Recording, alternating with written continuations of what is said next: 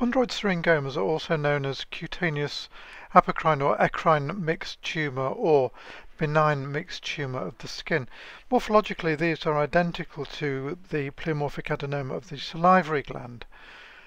They are solitary lesions rising on the head and neck of adults, and they are slightly more frequent in females than males, and surgical excision is curative.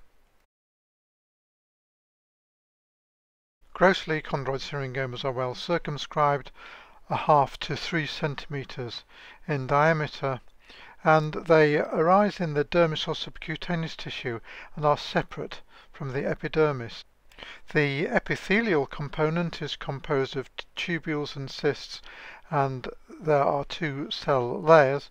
The lumina may contain eosinophilic secretions.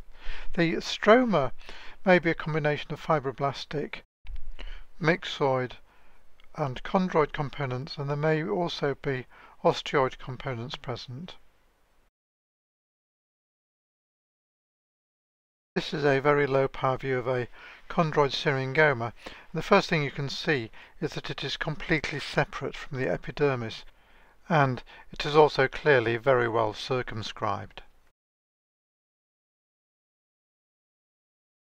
On slightly higher power you can see that the epithelial component is composed of tubules and cysts. On higher power the epithelial component can be seen to have 2 layers of cells, and the stroma has a myxochondroid appearance.